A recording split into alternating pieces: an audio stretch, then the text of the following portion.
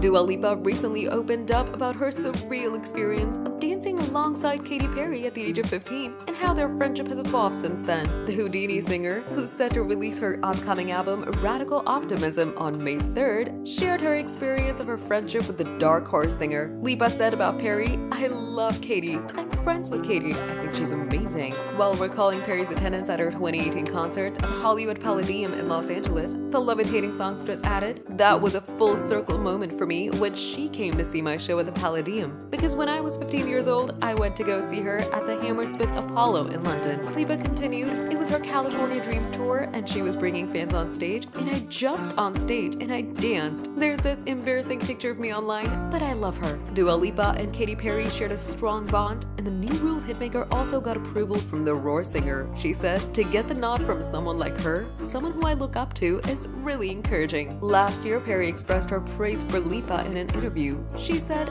"I remember even championing Dua because I was like, this girl is gonna be the next big girl pop star. She's the it girl and she's coming." Stay tuned for the latest celebrity updates. Hit the subscribe button and ring the notification bell for all the latest news.